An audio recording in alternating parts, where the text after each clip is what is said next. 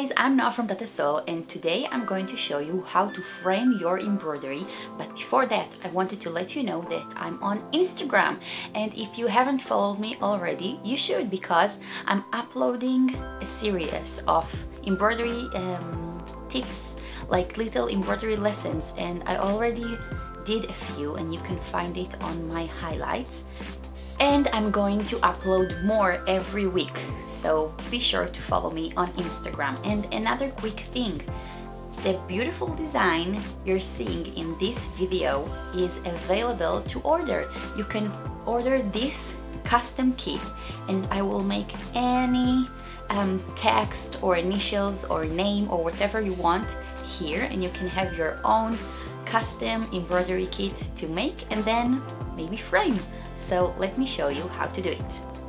Okay, so this is the embroidery I did for my baby Adam. And first I'm going to take the fabric out of the hoop, and then I want to straighten the fabric, so I'm using my iron.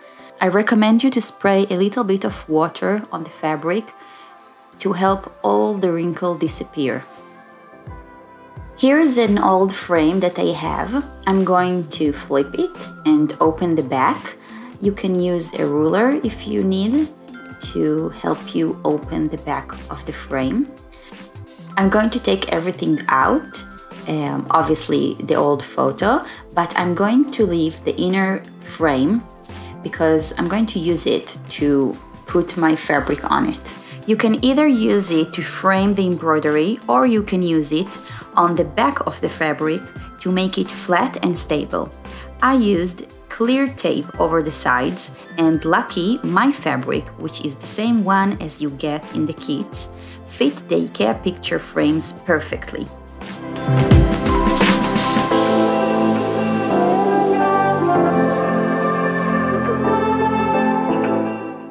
Now place it back into the frame, close the back. I use the ruler again to help me get it into place gently. And that's it, pretty simple.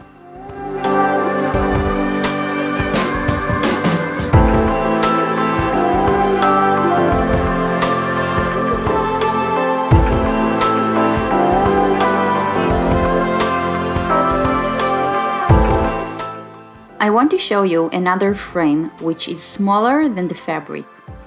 Again, open the back of the frame and take everything out except of the glass.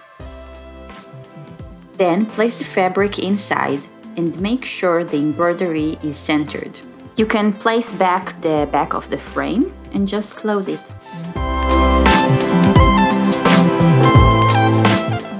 Another option is to take out the glass as well and leave it open.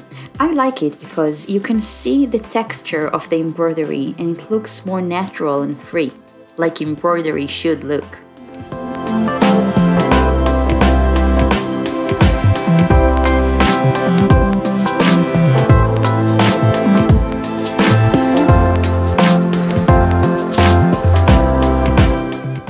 I hope you would try it, and let me know in the comments if you did, and what is your favorite way to display embroidery, because I'm working on new embroidery display items and I would love to know.